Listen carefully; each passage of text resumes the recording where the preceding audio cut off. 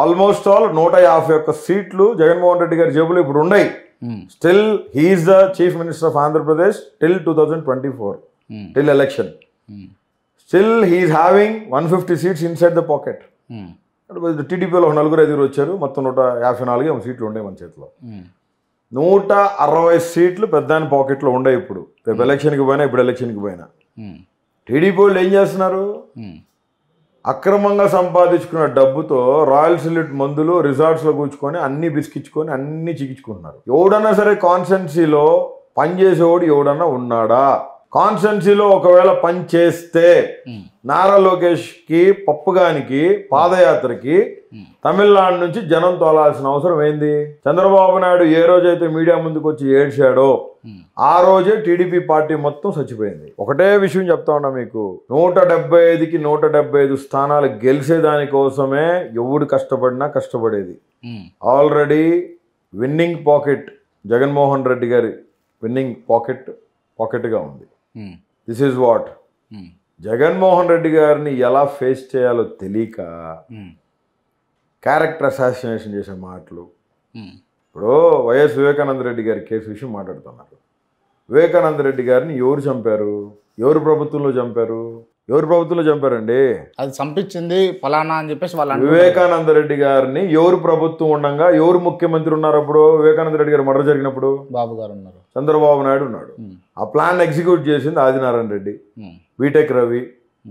ఎవడో వచ్చి చంపిపోతే దాన్ని అవినాష్ రెడ్డి పైన రుద్దటం, వైఎస్ జగన్మోహన్ రెడ్డి గారి కుటుంబం పేరు రుద్దటం, ఇవన్నీ ఏంటంటే శాతకాన్ని దద్దమ్మలు చేసే పనులు. దానికి వేరే వాళ్ళు ఎవరో కొంతమంది ఆర్జ్యం పోసారు. ఏమైతే జగన్మోహన్ రెడ్డి గారి బొచ్చేమని ఊడిందా? చంద్రబాబు నాయుడు హయాంలో చంద్రబాబు నాయుడు ముఖ్యమంత్రిగా ఉండగా వివేకానంద రెడ్డి గారి మర్డర్ జరిగితే ఆ రోజు నువ్వు సిబిఐకి ఎందుకు ఇలా? నువ్వు మొగోనివి అయితే అప్పటికి నీకు 6 నెలలు టైం ఉంది, 3 నెలలు 4 నెలలు టైం ఉంది. ఇంకా నువ్వు మొగోనివి అయితే సీఎంకి సిబిఐకి ఇవ్వాలి కదా. నువ్వు సిట్టు విచారణ వేసావు, సిట్టు విచారణ వేసిన వెంటనే 2 డిఎస్పీలు మార్చావు. ఎందుకు మార్చావు? నీ అధికారమే ఉంది. జమలమూడు ఆదినారాయణ రెడ్డి మంత్రిగా ఉన్నాడు, బీటెక్ రవి ఎమ్మెల్సీగా ఉన్నాడు. నీ తొత్తులు, నీ డిఎస్పీలు, నీ పోలీసులు, నీ ఎస్పీలు ఉన్నారు కడప జిల్లా మొత్తం.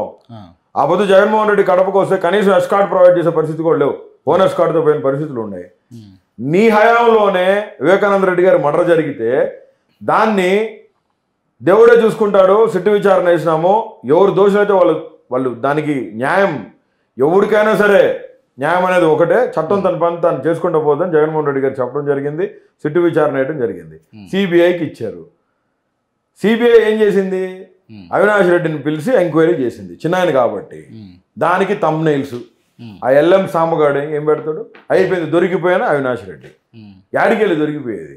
ఇదే విధంగా మాట్లాడుతూ ఉంటే చెప్తున్నా, జనమే త్వరలో ఆ TV5 ఒకటి, 99 టీవీని ఒకటి, ఏబిఎన్ గాడిని ఒకడిని, వెంకటకృష్ణ గాడిని ఒకడిని, ప్రజలే స్వచ్ఛందంగా పెట్రోల్ పోసుకొని డీజిల్ పోసుకొని వచ్చి స్టూడియోలు ముట్టడిస్తారు.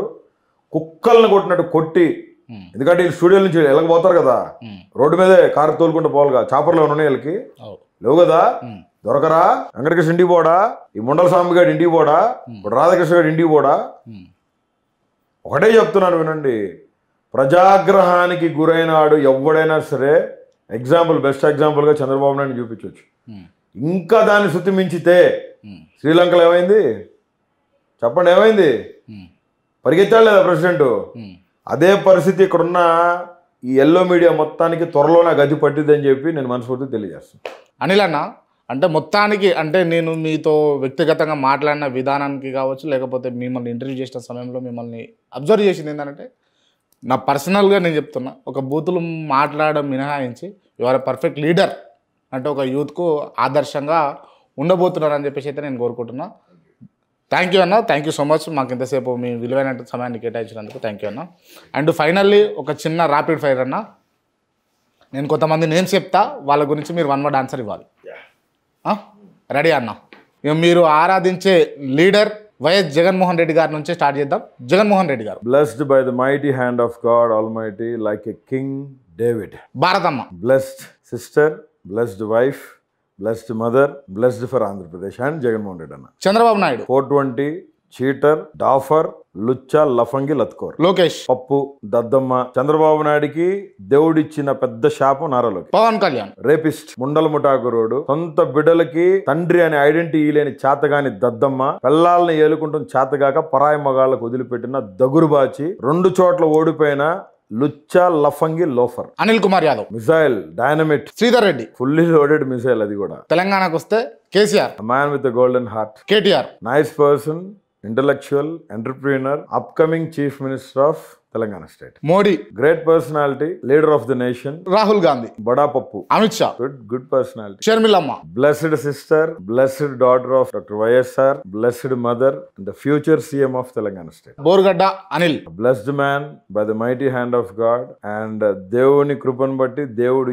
ఏది ఇస్తే దానిలో ఒదిగిపోయే మనిషిని జగన్మోహన్ రెడ్డి గారికి వీర విధేయుణ్ణి, వీరాభిమాని. Message to signature audience and followers. I wish all the best to signature studios and MD గారు. ఈ సిగ్నేచర్ స్టూడియోస్ ని ఆంధ్రప్రదేశ్ లో కూడా తీసుకురావాలని, నిజ నిర్ధారణ కలిగిన న్యూస్ ని ఆంధ్రప్రదేశ్ ప్రజలకి అందించాలని మనస్ఫూర్తిగా తెలియజేస్తూ నేను మీ Borugadda Anil Kumar, signing off. Thank you so much అన్న.